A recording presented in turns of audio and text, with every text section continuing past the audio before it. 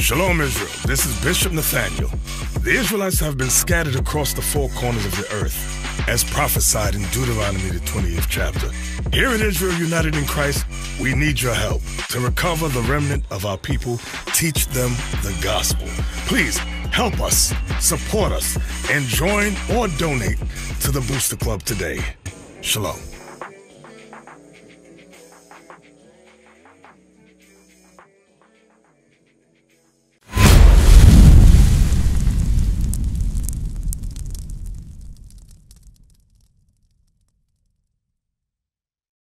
Shalom, Most High in Christ bless. You're watching 15 Minutes with the Captains. I'm Captain Gideon, and to my right, Soldier Nation. Today's topic is called A Way Out of the Streets. A Way Out of the Streets, because many of our brothers are entangled in the streets. And many of us, you see in IUIC, we were in the streets. But we followed those blueprints that is set in the Bible, and guess what? We came out. So you could do the same too, only if you're willing to listen.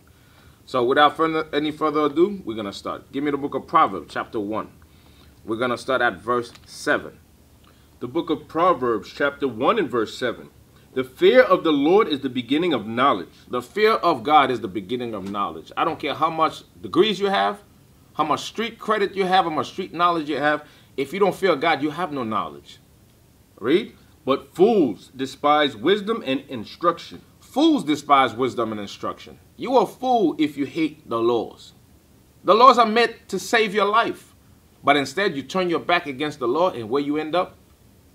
In jail, or dead, or hooked up on drugs, a crackhead. Why? Because you were a fool and you hated knowledge. Read on. My son, hear the instruction of thy father, and forsake not the law of thy mother. Think about this for a second. On a plain level, without this Bible, because many parents, many of our families was not raised in the Bible, but yet they gave us good advice. Advice is that when we was locked up doing 5, when we were shot up in the hospital bed, blood gushing out, we're like, damn, only had I listened to my mom or my dad. Am I lying? You know that's a fact. I've been there, and I know you've been there. So how greater are the laws of God? Read on. For they shall be an ornament of grace unto thy head, and chains about thy neck. When you follow the laws, you're going to look good. You ain't got to worry about driving down the street, and then when you hear a siren, you start bugging out like, oh, damn, they're coming for me. No.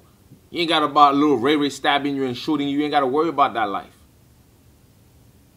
Read on. My son, if sinners entice thee, consent thou not. What is the first warning? My son, if sinners entice thee, consent thou not. If sinners entice thee, consent thou not. What is a sinner? A sinner is a person that commits sin. So what is sin? So you can understand what type of people you're supposed to turn away from. Because a lot of time we end up in certain drama is because of peer pressure. We refuse to turn our back from certain people. So read that for me. The book of 1 John chapter 3 and verse 4. Whosoever committeth sin transgresseth also the law. For sin is the transgression of the law. So sin is the transgression of the law. So go back to Proverbs. When the scripture gives you the warning, it said, my son, if sinners entice thee, consent thou not. That's talking about people that are breaking the laws of God. Give me Exodus 23 verse 2. Because usually you find yourself moving to a block and you make friends, and those friends are engaged in certain unlawful situation, and you follow suit just because you what? You want to impress people, or there's a girl you want to impress, or you just want to live a fantasy life like a movie star. This ain't the movies. You get shot for real. Hot lead. But many of you ain't gonna listen to this class. But I pray some of you do listen and change your lives. Read. The book of Exodus, chapter 23, verse 2. Thou shalt not follow a multitude to do evil. Thou shalt not follow a multitude to do evil. That's a law. Don't be joining no gangs to go do evil. Read. Neither shalt thou speak in a cause to decline after many, to wrest judgment. So don't slender. Don't, like, okay, you be a false witness. You know your boy killed the person, but snitches get stitches, right? Don't get involved in that lifestyle. Don't follow those crowds because they're not going to lead you anywhere good. Anytime you step in the game, you got one foot in the pen, one foot in the grave. It's a matter of which one is going to catch you first. You never seen it go any differently for anybody else. So what makes you think it's going to change for you? Go back to the book of Proverbs. The book of Proverbs, chapter 1, verse 10. My son, if sinners entice thee, consent thou not. If they say, come with us, let us lay wait for blood. Let us lurk privily for the innocent without cause. So that's the thing. When you join those gangs, what do they do? Yo, let's go rob this fool. Yo, you saw that dude, he got that new whip. He probably moving mad weight. Let's kill him and take everything he got. That's not the life you're supposed to be living. Give me Isaiah 51 and 20 so you can understand the Bible is talking to you. It's your book. And we need to wake up out of the sleep and come out of the streets, or you're going to fall hard on this concrete pavement. I'm telling you. Read. The book of Isaiah, chapter 51, verse 20. Thy sons have fainted. They lie at the head of all the streets, as a wild bull in a net. They are full of the fury of the Lord, the rebuke of thy God. So, peep game, who do you see in the corners? I grew up in Brooklyn and the Bronx and Queens, and spent mad time in Manhattan. You know what I see in all the corners? Black and Hispanics. Playing the block. Yo, that's my block. That's my corner. At some bodega owned by the Poppies or the Arab man. Allowing them to do mischief in those corners. That's you. We fainted in those corners. We're like wild bull in the net. Looking to kill people. You remember that kid in the Bronx? He ran in the store, whole bunch of mobs, gangster dude ran in there and killed the dude for no reason. Playing the corner morning, noon, and night. Why? Because you don't want to get a job. Hold up. You don't want to work a minimum wage job. New York, I think minimum wage now is $15. So you don't want that job for 8 hours a day. But you spend 16 hours hustling. You spend 24 hours hustling. When you count what you're making in comparison to the hours you're making, you're working, you ain't making no money. And you're risking your lives. And here's the thing. You're selling a product that's killing people. Because nowadays, Coke, to sell Coke, you need fentanyl. Fentanyl is killing people. You sell a nickel bag of weed. Where do you think that weed is coming from? You're contributing to so much crime. It's not even funny just by buying a nickel bag of weed. But yet on Sunday, you at the church, give a little donation, you think you're good. No, man. The Bible said don't follow that lifestyle. We have fainted in the corners. It's time to come out of those lifestyle. Give me Micah chapter 2 and 8. People are scared to go to the ATM bank, to the ATMs. Why? Because you at the corner. Your own people's afraid of you. Why? Because they know you'll rob them. That's not the life we're supposed to be living as brothers and sisters. This is why our neighborhood is so destroyed, because we're not standing up.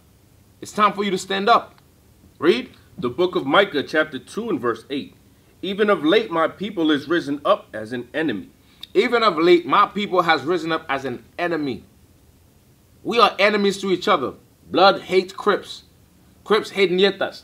Kings, Latin king hate Nietas. Nietas hate Latin king. You follow? All kinds of different gangs out there. GD. Or black GD. You know what I'm saying? Like, that's a whole bunch of gangs. For what? You fighting over a block that don't belong to you. And as much as you said, because I hear this a lot growing up, I don't want to work for the system. I want to establish my own and build back my own community. That's the number one excuse I've heard about people who want to hustle. Well, here's the thing. I've yet to see the community built up, no matter how much money a drug dealer makes. And let me explain something to you. As much as you don't want to work for the system, you are working for the system. How was drug introduced to our community? How was the guns introduced to our community? It was introduced at an era where we were doing big things. You follow? We were waking up. So guess what? Because we were waking up, they sent people to do what? To destroy us. You understand? So that's how those drugs got involved in our community. And now we freely, because of $1, pass it on to everybody else. And we start robbing and killing with each other. We are furthering the agenda of our enemies. So guess what?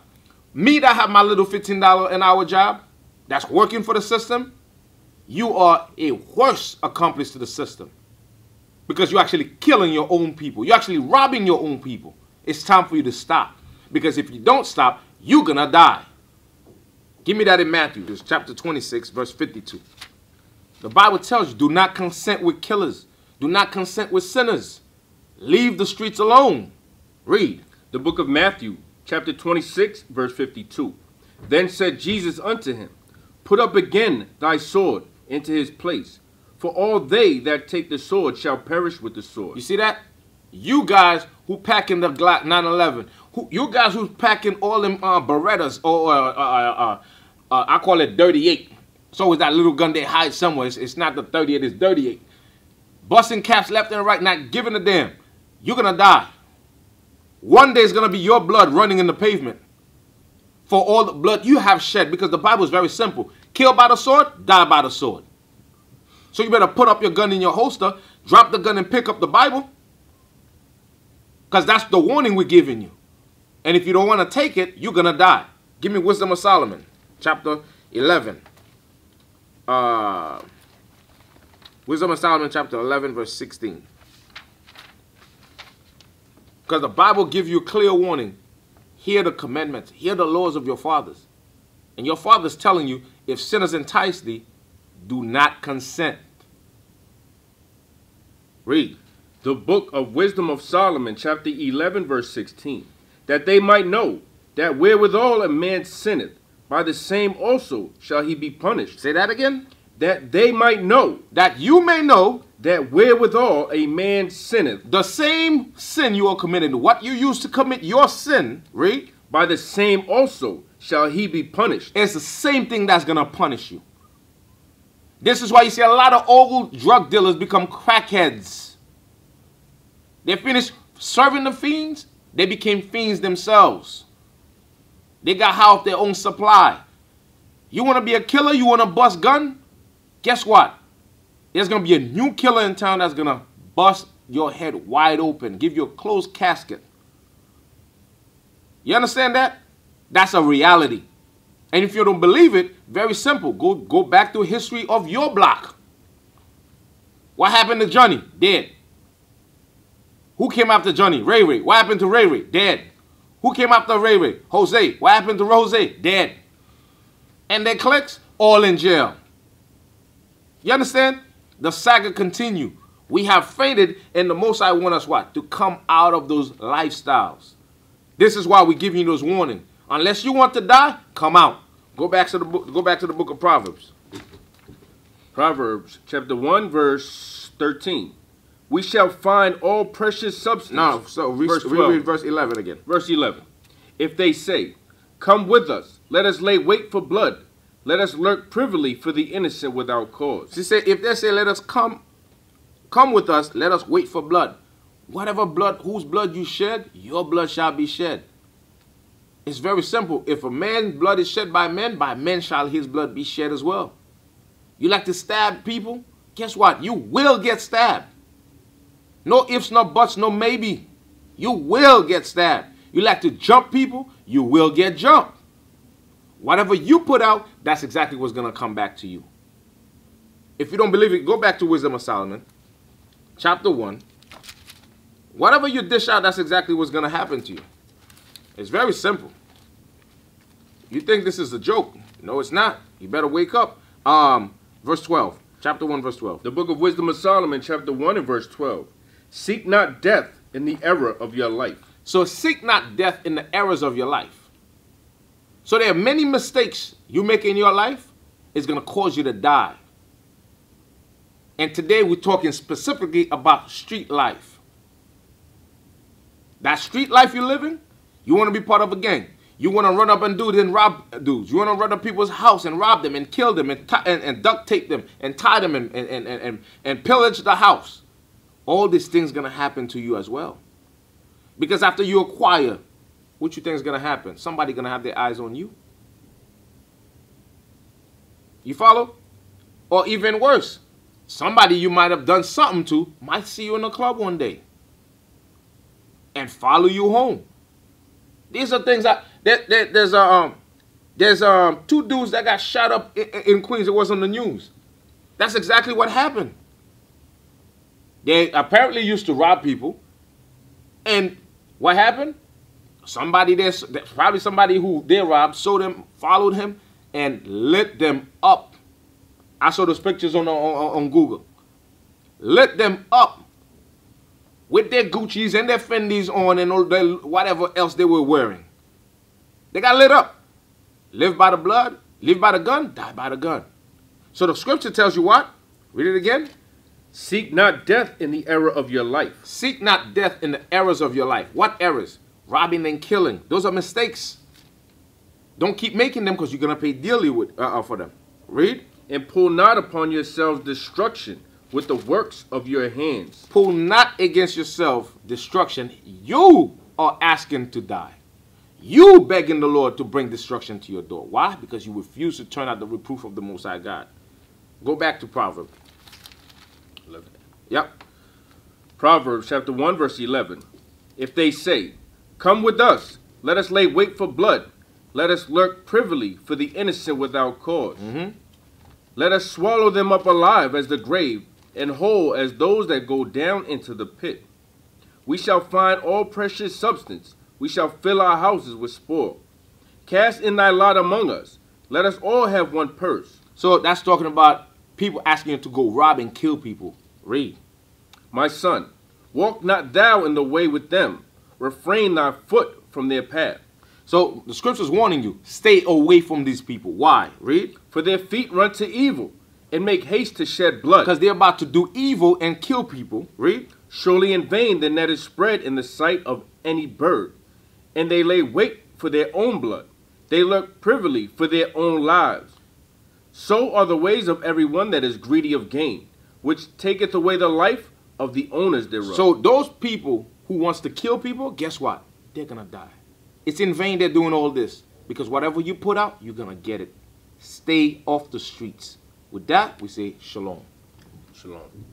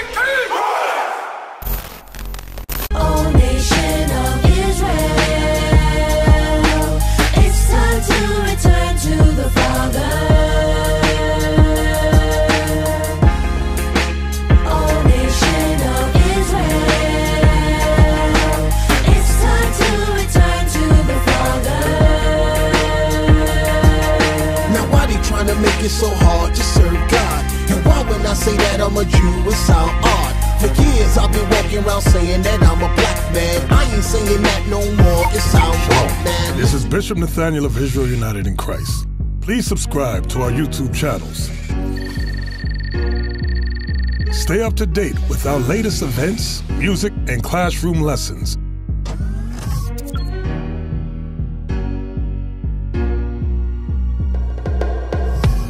IUIC plans to continue visiting different countries where this gospel has not been preached before. IUIC needs your help in pushing this truth.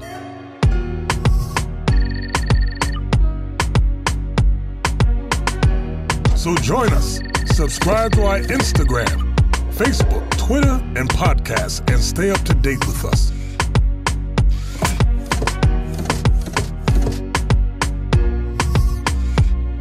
more information, please visit www.israelunite.org.